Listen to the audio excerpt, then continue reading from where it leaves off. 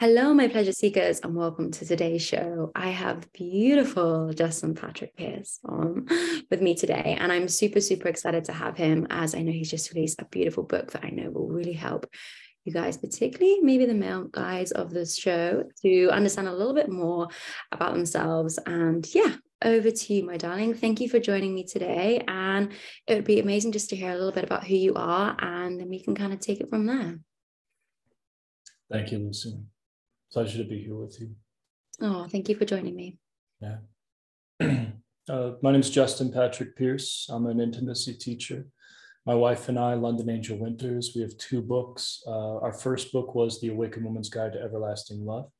And that was specifically targeted towards women who are interested in attracting the right partner and also creating a sacred relationship, like a relationship you can authentically really know what it is to approach relationship as a spiritual path, we say, where you're growing sexually and spiritually alongside your lover. And then just about 2 months ago, we released our second book, and that book is called Playing with Fire, the spiritual path of intimate relationship.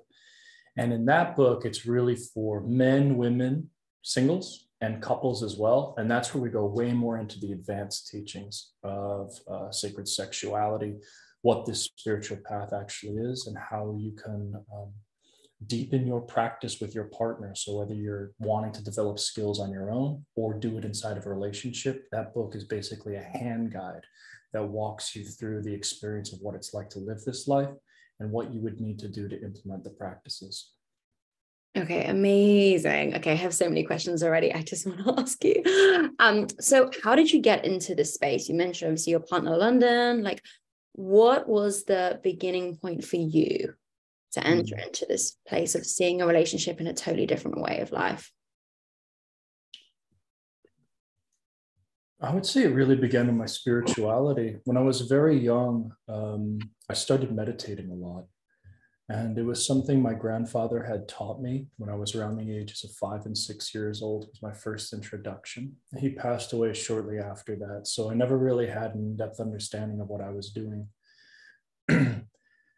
But by the time I was 11 years old, I moved into the basement of my house and I just started meditating on my own. And I was really curious what was possible when I closed my eyes and went internal. And I would spend hours in meditation. During that period of time, I had a lot of pretty exciting experiences. But those experiences I had, I always felt like your spirituality was something you'd never be able to share with anybody else. The experiences felt real to me, but I didn't think they were anything you could really experience with another, so to speak. I always felt spirituality was kind of a solo journey. Fast forward to my early 20s, my spirituality was never anything I shared with anybody else. I always kept it secret. And then I met London, and London's my wife now, and we have a daughter who's 4.5 years old. We've been together now for about 12 years. And when I met London, something just clicked, and I felt this spiritual connection with her. And she was actually a practitioner of sexual yoga. She was a sacred sexuality practitioner, which I didn't know when I first met her. But because of that, there was something different about her than any other woman I'd ever met. And I found that particularly captivating. It just drew me in. Mm-hmm. And one day she invited me to a workshop, intimacy workshop. And I thought, man, that sounds like a terrible idea. It's never anything I ever wanted to do. Nothing I wanted to be a part of. I was like, an intimacy workshop. This sounds terrible. I was like, look, I'll give it a shot. I'll go. Yeah. And I went, and I was fortunate enough to have my first experience be with some great facilitators, great teachers. And what happened in that initial workshop was profound for me, because as I was going through the practices, what I finally experienced was I got back to that very deep spiritual place I would find in my solo practices and meditations. But suddenly I was experiencing it with another human being. where this kind of ecstasy, this freedom, this profound depth that I think we chase in all forms of different experiences, whether it's psychedelics, substances, or just life experiences, the pursuit of purpose. We try and chase this feeling. And what was profound for me is just being there with my partner and feeling that free, feeling that depth of connection, feeling that ecstasy available, and sharing that experience with my partner.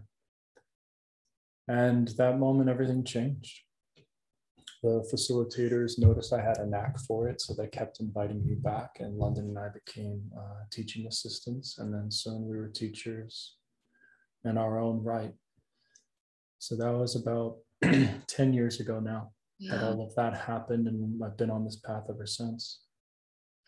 And you mentioned obviously that to start off with, you were resistant towards it. You thought it was an awful idea. Mm-hmm. How did you actually manage to move from the state of being in that position to actually being relaxed and feeling similar to yourself on your own in your meditation? Because I think for a lot of people, that's the part where nothing continues, where the resistance or the ego, or whatever you want to call it, can arise. Yeah.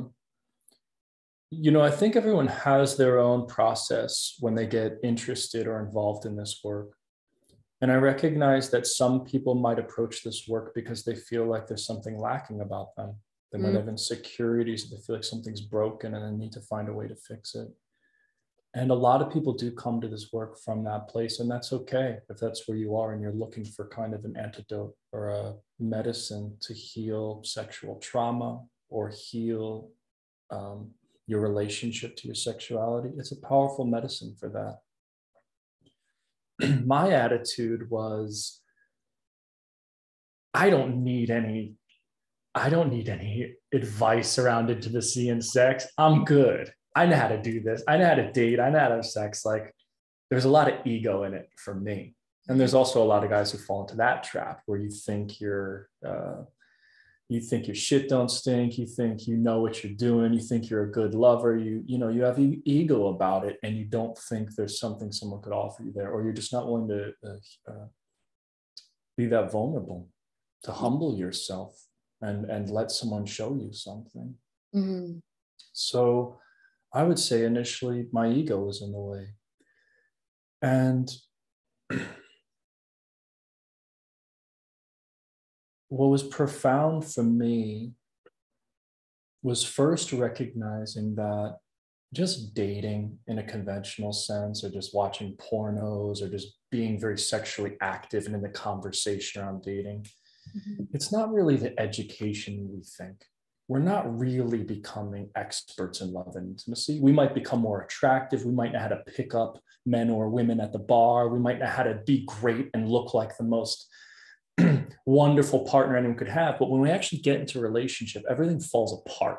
Yeah. Because we don't actually know how to love. We don't actually understand what it takes to sustain that intimacy. We know how to create it for a moment, but then it's short-lived. Everything spirals into drama and falls apart.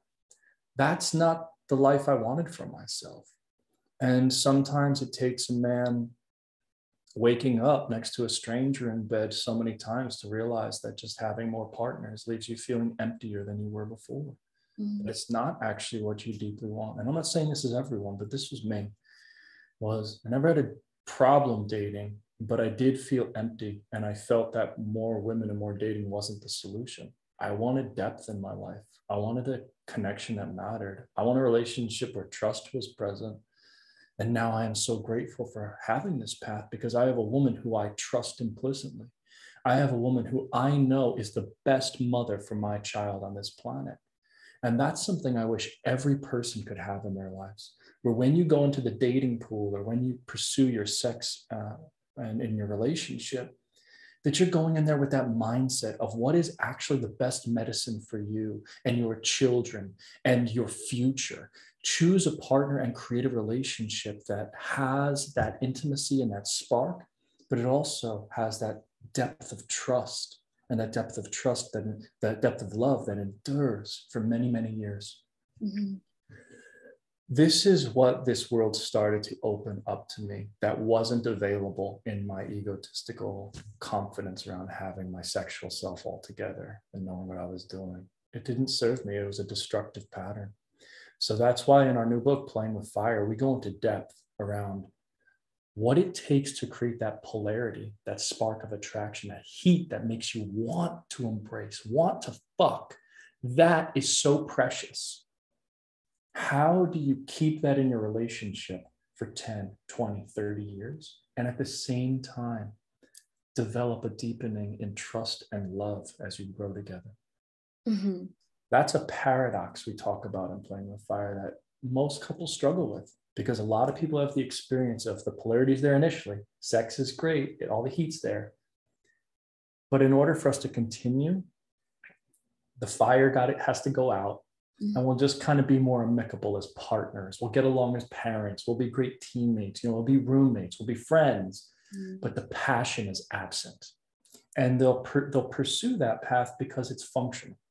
It makes things easy when no one's desiring. You know what I mean? And we can just get along as roommates or friends. The opposite some people choose as well. I want an exciting, passionate life. I want that fire. So let me chase that fire. So they'll go to this partner, and the moment the fire burns out, they'll go, oh, I guess I need a new partner. Yeah. Let me get the next partner. Fire burns out. Let me get the next partner. So they try and keep the fire alive by just cycling through partner after partner. What Londin and I teach in our work, and we teach our students, is you can have both. You can sustain that hot attraction where your desires are ever present in your intimacy, and you could have the longevity of love and trust. You can have a functionally thriving intimacy as you preserve the desire to be intimate with each other. That's what our entire body of work is about. Oh, it's amazing. And I know we don't want to give too much away about the book because we want everyone to read the book.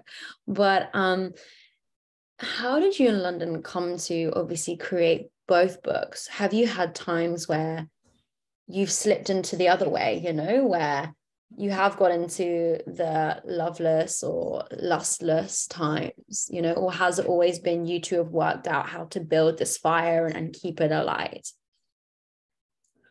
Yeah.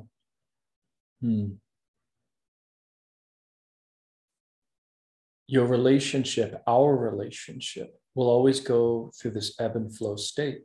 Where there's moments where there's a lot of polarity present, and then there's moments where there's not a lot of polarity present. I'll give you one example. When Londin was pregnant, right after she gave birth and our child was crying, every 2 hours for 6 months, that strain on her body from breastfeeding, that process, it's not appropriate to be having sex during that period of time. Like, there's a demand on her body. We can still love each other, but to be like sexually, ravenous with each other, it's just not appropriate. We're exhausted, we're beat.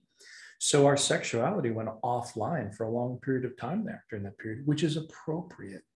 So every relationship is going to have periods of time like that. We also, in our books, we talk about these periods of times where before we actually had our child, we went through like about 6 pretty devastating miscarriages. And a lot of them were pretty late term, like Londin was pregnant. She was showing, she was in the process. She was lactating and then losing the child. So, it was devastating on our relationship. And in the grieving and mourning process after that, that too was a period of time where intimacy wasn't necessarily appropriate. It was time to bring the love and trust as opposed to the polarity and the hot desire. So we go through all of these phases, and these phases are natural in all of our relationships. There are times to bring that heat, and there are times to bring equanimity, which is the ability to be with what is, to love each other through what is. And that's what creates a strong relationship, is when we can sideline our desires for something else that's more important for a period of time, right? So as we describe very honestly in our books, is Londin and I've been through it all. We've been through the worst of it. And that's how we share in our books, is like, we don't paint this as some rosy picture. We know relationship is hard, and we're going to suffer together, so to speak, in relationship. But there's an artistry to loving through the suffering, to sustaining your love through the suffering, such that each moment of conflict, each moment of challenge you and your lover come out stronger than you were before.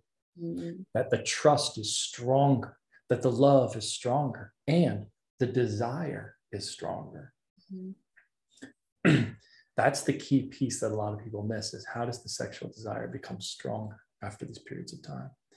So what we teach is we teach practices that help you and your partner get together and explore your desires, and do it in a way that's not just talking about them, but actually embodying them. And that's where the book really goes into those nuanced details of how exactly that's done, where you can feel that fire coming back between your bodies. And that's the crazy thing, is no matter what you've been through as a couple, how long you've been together. We work with couples been together for 30, 40 years. Wow. So you lost that spark long ago. If you just do the practices and both of you are willing to show up to the work, you will find that spark again. It will come back online, because it's physics. It's like physics. You put a positive and a negative together, boom, the sparks are going to flow, right? The electricity is going to flow.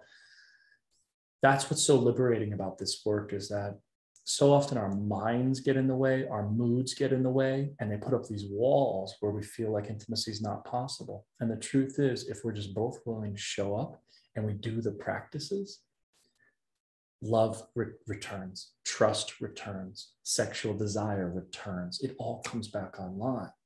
But we need to, one, have the willingness to show up, and two, need to know what to do to show up. And then once we learn the practices, they become wisdom you carry in your body that you will always have in your relationship. And it's a profound path. And for me, that's why I've dedicated my life to this work, because it is just so profoundly meaningful when you can have a relationship that feels like that, when you can go out into the world, pursue your purpose, chase your dream, whatever it is, and you return home, and your home is a place that feels nourishing to you, that fills your cup, that revitalizes you, that helps you endure, and then go back out into the world and continue to pursue your purpose, against all odds. That your home should not be a place that's tearing you down.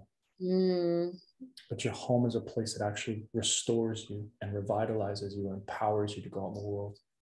Be who you need to be before you die. Who do you need to be? This work is about your relationship becoming that healing vehicle that supports you and becoming the greatest person that you can possibly be in this lifetime. Wow. Thank you for so much for sharing all of that. I mean, for people that are listening right now will be thinking, that is exactly what I want. Because I feel a lot of the normality at the moment is people sometimes dread going home after their day, right? They've got their kids, or they've got to speak to the wife or the husband and the chores. Is your work primarily aimed at couples, or is it also aimed at singles that want to manifest, attract this sort of relationship as well? And this is probably opening up a whole new world to people listening that probably didn't realize this could exist, right? From seeing behaviors from their parents, not, portraying that kind of life. And it's mainly sort of conditioned for us not even to think this could be something we could have in the long run. We work with half singles, half couples, is typically like 50-50 as our clients come in, whether we're working privately or in group settings. You can be a single and you can clarify that this is the type of relationship that you want to have, that you want to call into your life. And you begin working on the skills you would need to actually be able to show up to such a relationship. Because what we learn through this body of work is it's what you're doing that attracts that certain partner or repels that certain partner.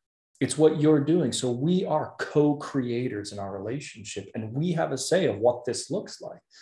And this work empowers us to recognize ourselves as co-creators, because most of the time we feel like helpless in love. Like, he loves me not. Or, hey, attraction's there today, it's not here tomorrow. Like, oh, I guess I need a new partner. Like, we feel at the mercy of, the ebb and flows of love. We feel victimized by it. We feel like bystanders in it. And this body of work is about empowering you. You can create the relationship you want. You can become a co-creator. You can't become the sole creator, because it takes two to tango. Good point. But you can become a co-creator. and you can choose what you want your life and relationship to look like.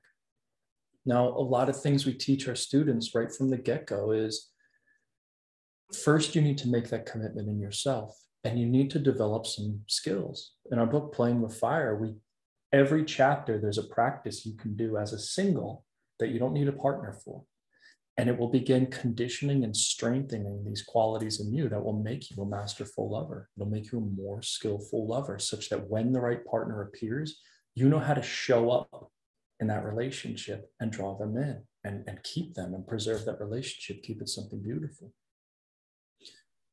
The other thing we always have to remember is that our conventional lives are constantly trying to undermine and sabotage intimacy.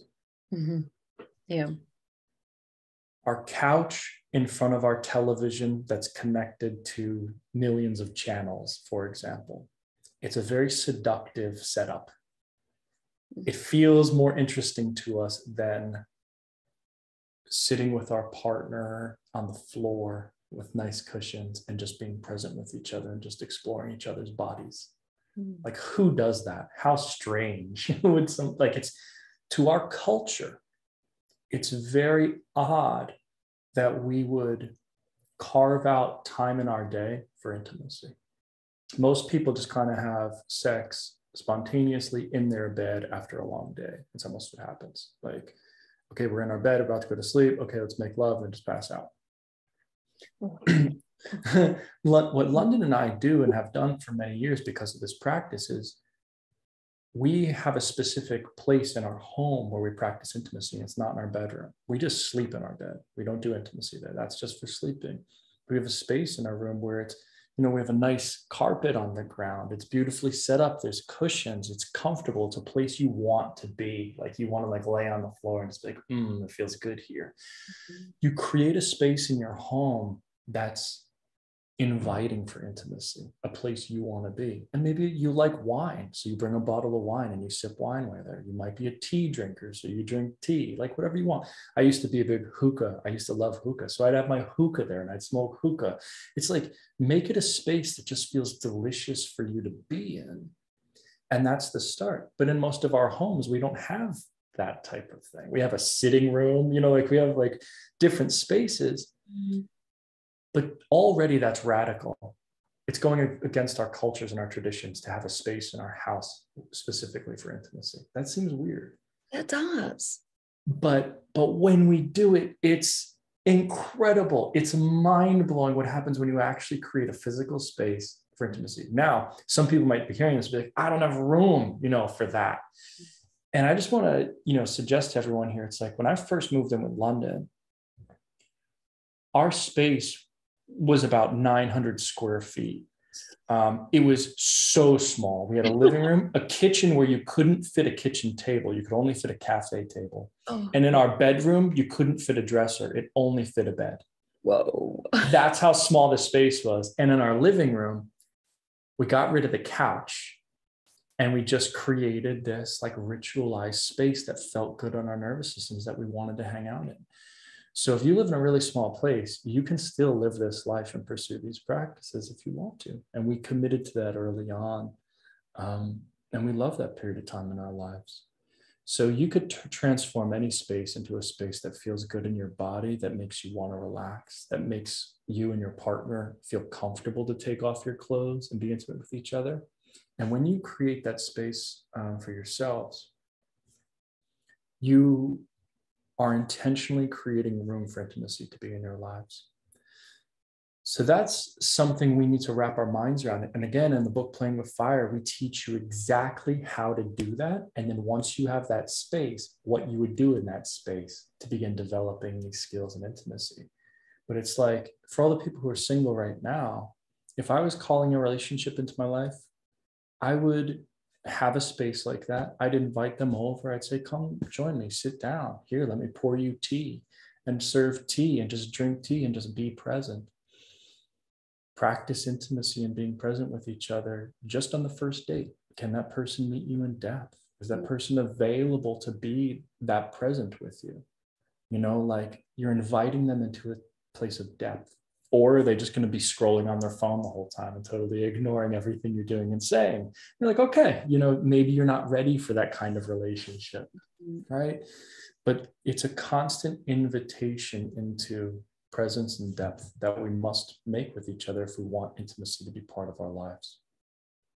And do you find that when you're working with couples that say, like you said, have been together for 30, 40 years, now I'm just thinking about all these amazing tips that you're giving, and I'm thinking some people are so set in their ways, how do you introduce that into them? Because I can imagine that might be harder sometimes, more challenging sometimes versus a single couple that are kind of just getting to know each other, a bit more open-minded, a bit more curious side. And then say you've got like 67-year-old mature couple, how do you educate them and make them feel like that is okay? Because that must be so intimidating. Got a lot of respect for people that, invite that in at that time of their lives. There's no doubt. There's no doubt about it. It is easier to start this work when you're single and to begin a new relationship with these practices part of the relationship, because you create healthy patterns of relating and healthy patterns in your sexuality that then you can build on and you can keep alive. As you said, if you've been together for 20, 30 years, creating a lot of bad habits, a lot of patterns of closure, a lot of patterns of sexual rejection, sexual suppression. Yeah, you've got now a history of 20 years, 30 years that you need to begin unwinding. And that's part of the healing process. And we got to do the work. And the older those patterns are, the stronger they are in that system, the more hardwired they are, the more difficult it is. There's no doubt, but it doesn't make it impossible. And a lot of people who come to us who are at that 20, 30, 40-year mark have woken up to the fact that whatever they were doing ain't working. Whatever they've been doing ain't it. And therefore they're really ready to learn something new because they've suffered enough. They've suffered enough to realize, okay, that whatever we've been doing clearly is not the thing. Let's be open about this. Let's try it.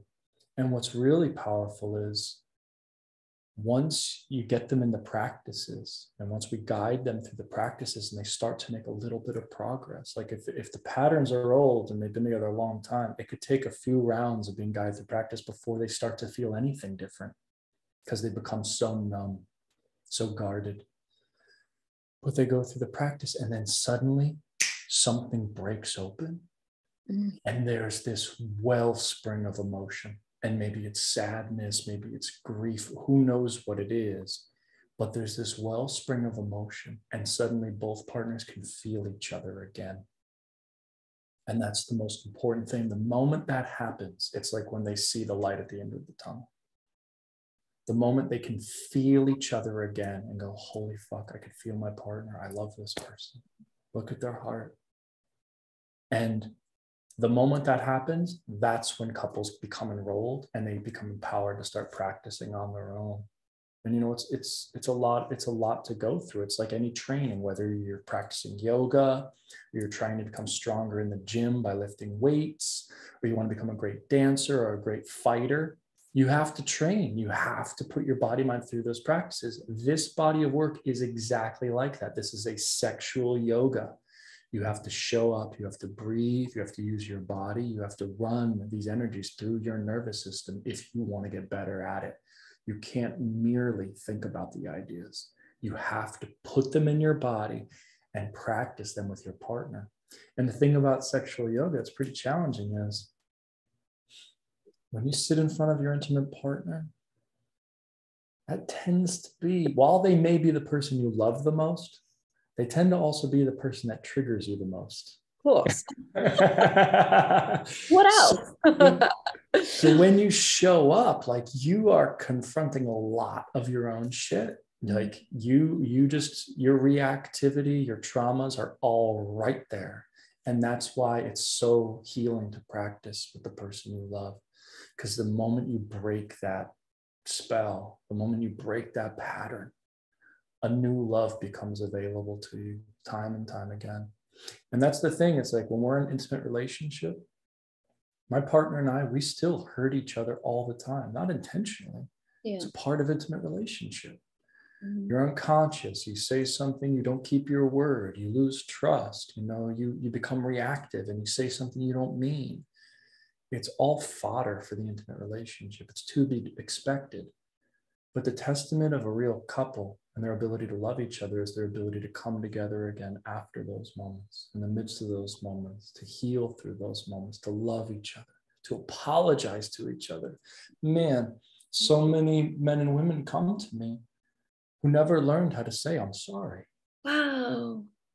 And if we just learned to start by knowing when it's time to just say, hey, I'm sorry I hurt you, that goes a long way. That goes a long way. And it's still shocking to me how many grown adults and people who are in relationships with someone they love still struggle to just say, hey, I'm sorry I hurt you. That's medicine. That's spiritual maturity. That's not there's more to it. But if you find yourself being one of those individuals who can't say, I'm sorry, lean into that edge of being capable of, when you've hurt your partner or done something unconscious or reactive, that you're able to come to them in the next moment and say, hey, I'm sorry I hurt you. It goes a long, long way in one's spiritual maturity. Wow. And I can imagine maybe sometimes in those situations, the other person may not know how to receive it as well, because they've had that communicated before. Yeah. And so do you find in some circumstances where, say, they've seen this other side of intimacy and love with each other, but it's maintaining that, I think we all look at the magic time or the magic moment, but actually, in my opinion, it's like retaining that, maintaining it, keeping it going. What do you advise your couples or singles to actually keep it going? Because that's the challenge, right? Like, this can be forever if we keep going. Absolutely. Yeah. And intimacy between two human beings, it can be infinite, meaning you could never run out of things that you desire sexually or that you desire to feel from your partner, spiritually, lovingly, physically, however you want to experience the moment. You can keep those desires burning hot forever. And that's what we want to do. That's in Playing with Fire, we talk about becoming a fire keeper. And that's what we mean. Is we keep that fire of desire burning brightly in our bodies. We don't divorce ourselves from our desires. Here's the situation most people find themselves in. It's like they feel their desire for their partner initially, but then they feel that desire start to wane. And then when they feel that desire wane, they don't know how to express their desires. So they keep their desires silent. They hide their desires. And then they start fantasizing about situations with other people, or, turn that attention towards porn or other places. So they first suppress and hide their desires, and then their desires leak out in sneaky ways. And they ultimately destroy the relationship. They burn the relationship down. We've all been burned in relationship, right? Because we understand intimacy is a fire that has the power to burn us. So one of the things that happens first in couples is they feel the desire magically present, and then they feel the desire wane, and they don't know how to bring the flames back. Yeah. And what they do is, when that fire starts to burn in them, they do one of two things. They either reactively project it on their partner like it's their partner's fault. So they'll say things to the partner that's hurtful, and project on their partner like it's your fault that this desire is gone. You figure this out. That's very damaging. And then the other is, my partner can't meet me there. Let me take my fire somewhere else. And I'll put my fire somewhere else. Both of those reactions to that fire creates damage, and both partners end up getting burned eventually. Right? Yeah. So what we need to learn how to do is, how do you feel that desire for what you want, but bring it to your partner in a way that actually invites them and inspires them. to meet you in their sexuality, to meet you intimately, to meet you in a way that's profound, because it's obviously there. That's why you came together as lovers in the first place. Mm-hmm. But it's learning how to feel your desire and bring it to your partner in a way that actually makes them feel loved, that actually inspires them to come closer, to touch, to become what you feel in them, you know, like what you desire most. And that's the gift, because for you and anyone else's intimate partner, you want your intimate partner to be great. Do you not? Of course. Otherwise, it's not the same. There's no point. You are your lover's greatest champion. Mm-hmm. You are their oracle. You are the one that sees them better than anyone else, and you see them in their greatness. Mm-hmm. And as a sacred lover, it's our job to make sure that I'm going to evoke in you your greatness. I'm going to draw it out, and I'm going to make love to that part of you. And I want that part of you to make love to me. Mm-hmm. These practices teach you exactly how to do that, but we can't do that if we are getting resentful and blaming our partner for the absence of desire or taking our desire elsewhere. The only way we could do it is we let that fire of desire cook inside of us, and we learn how to express it in a way that inspires our lover and deepens the lovemaking we're there to share. Oh, it's just so beautiful the way you describe it as well. You know, it's just such a beautiful way of being and experiencing. And you've shared a little bit around your opinion potentially on porn and looking elsewhere. What is your view on polyamory? Because I know that's a big thing that people talk about at the moment. And what do you think that is, and how that facilitates or potentially goes against a relationship or a partnership? Everyone's different. Of course, yeah. So I want to, you know, I'm not for or against polyamory. Mm-hmm. But I am very aware of the pros and cons and the impact that it has on people. And from what I know about all of my years of study and practice and working with countless couples around this, is that the way you have depth in love, depth and intimacy, is there has to be a profound level of trust. 100%. There has to be a profound level of trust. Otherwise, you're just not going to open all the way. Yeah. You'll open a little bit, but you won't open to the point of spiritual surrender, absolute sexual surrender, of giving yourself completely and totally, if you can't trust absolutely. And what most partners need in order to experience that level of trust is commitment, is to be the one.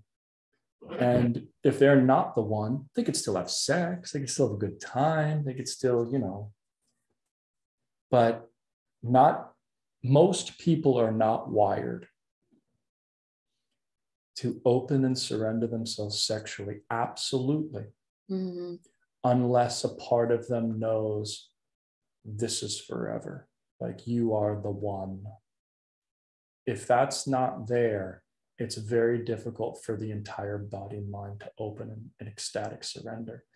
So in my body of work, what I'm interested in is that place where our union between our bodies isn't merely about getting off or having a super orgasm. Like some people come to this work because they want to figure out how to have multiple orgasms and internal orgasms, something I do teach, something I do. But as someone who's cultivated that skill, it's not a big deal. It's not important. It really has nothing to do with what this work is here to teach us about. Like, it's just like anything. It's like, okay, so now you could have an internal orgasm. You could have 100 of them. So what? Now what? You know, you're still fighting with your partner. You're still miserable. You know, like, yes, like it's so the same thing. So what I want to do is I actually want to liberate people. I want them to experience a profound love in their lives where they finally feel like enough, where they're not feeling like they're too much or not enough, but they feel like enough. They feel loved. They feel free. They feel liberated. They feel nourished. They feel empowered.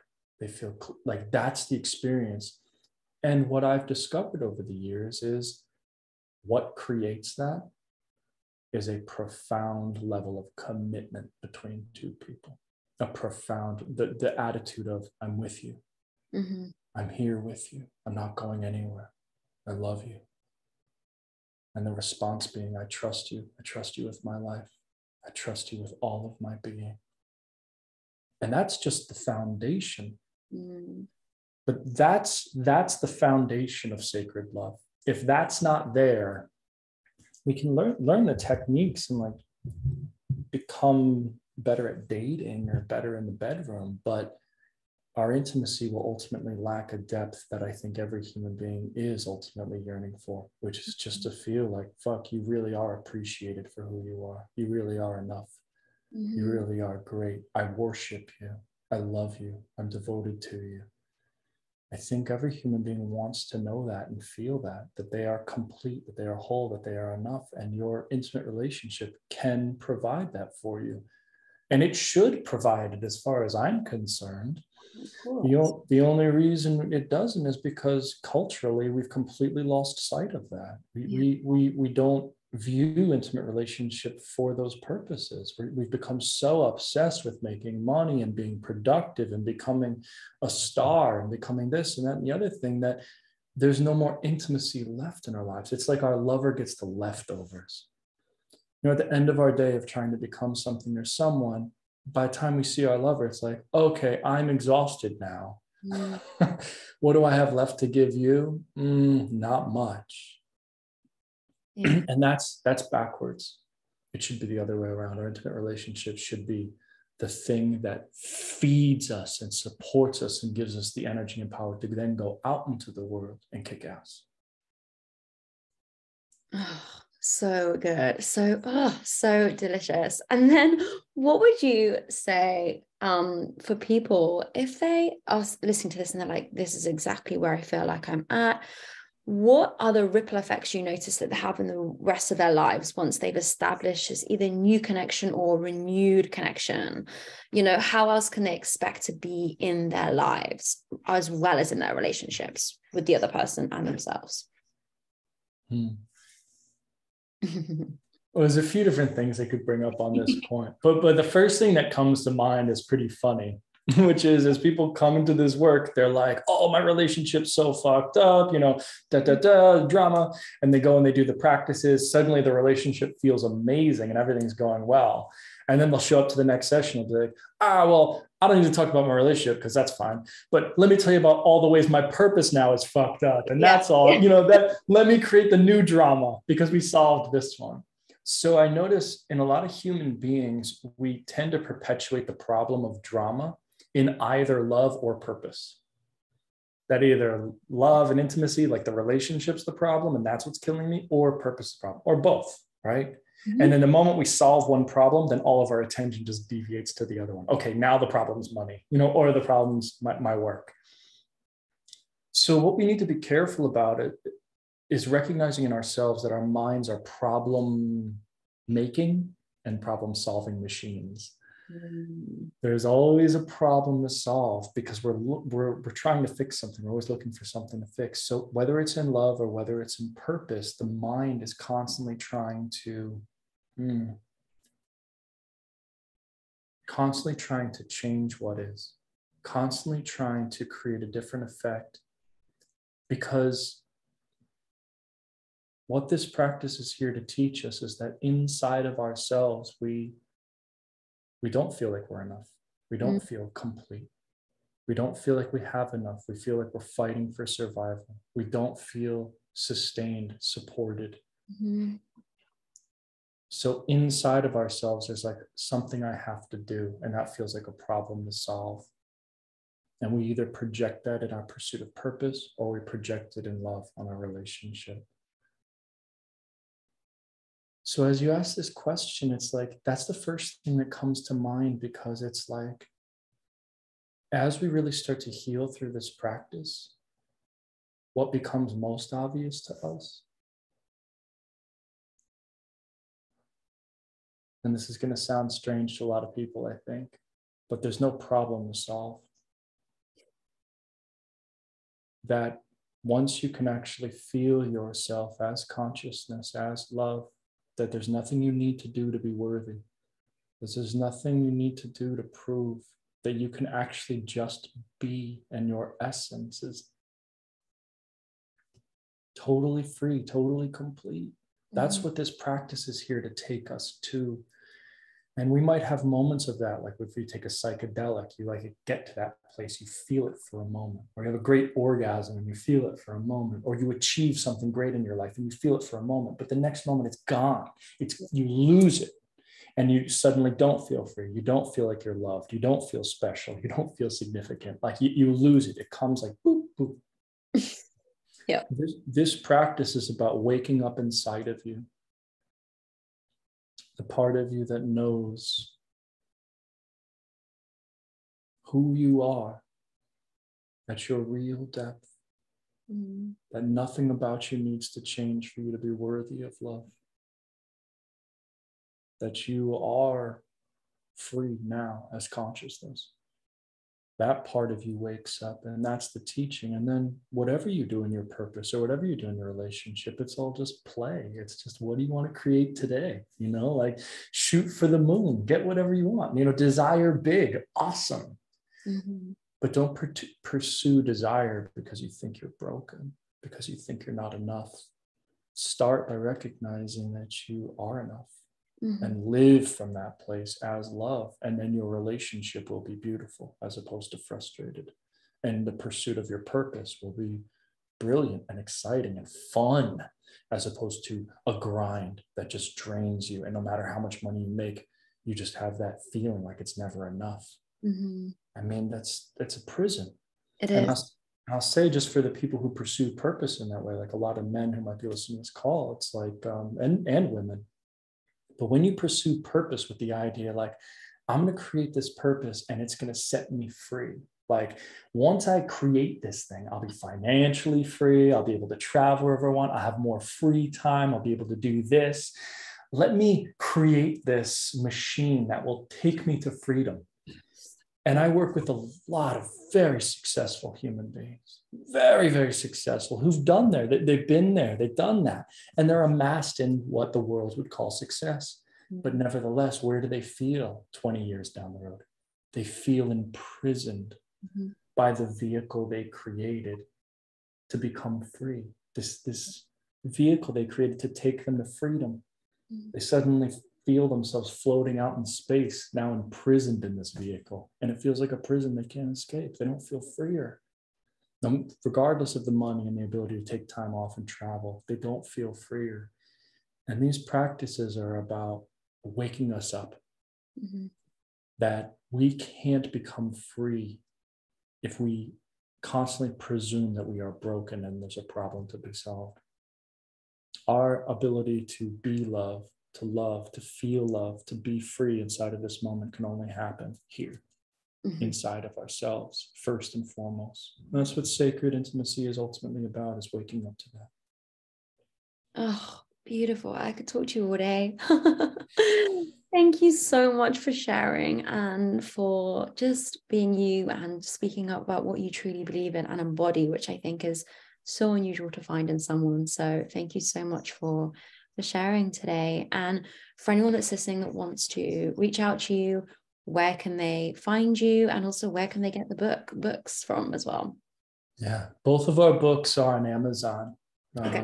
So the first book is The Awakened Woman's Guide to Everlasting Love. That's targeted towards women, and you can buy it for your partner. If you want your partner to have a great introduction to this work, women love that book.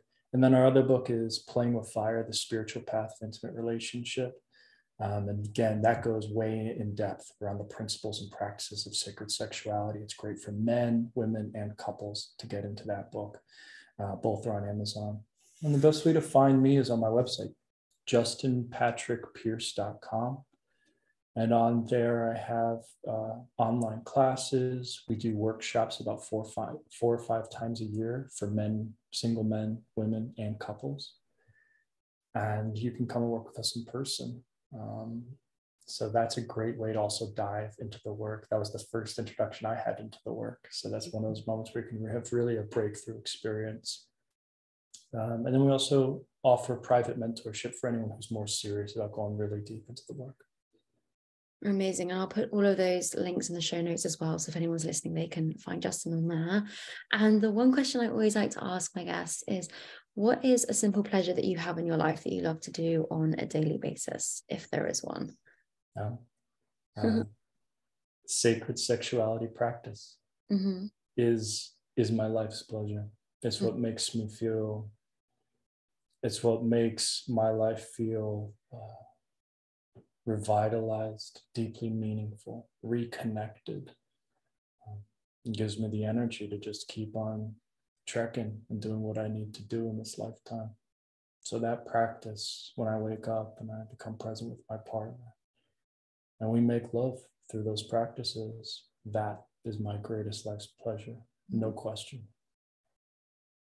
I love that. Thank you so much for sharing. Oh, thank you so much for joining me today. I really appreciate it. And but yes, anyone that wants to hear more from Justin or reach out to him, I'll put all the information in the show notes. And thank you everyone for listening to today's episode. And thank you so much, Justin, for joining. I really appreciate your time. It's an honor. Thank you, Lucy. Pleasure.